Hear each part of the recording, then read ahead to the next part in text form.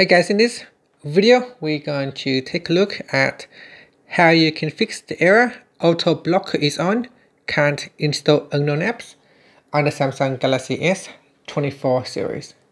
First, tap on the home button to go back to the home screen.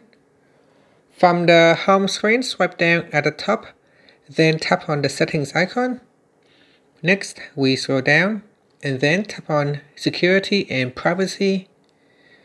After that, we scroll down and tap on auto blocker, then turn off auto blocker, then tap on turn off.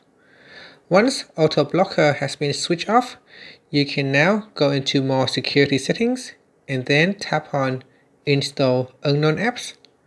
And from here, you can choose to turn on or turn off, allow apps to install unknown apps.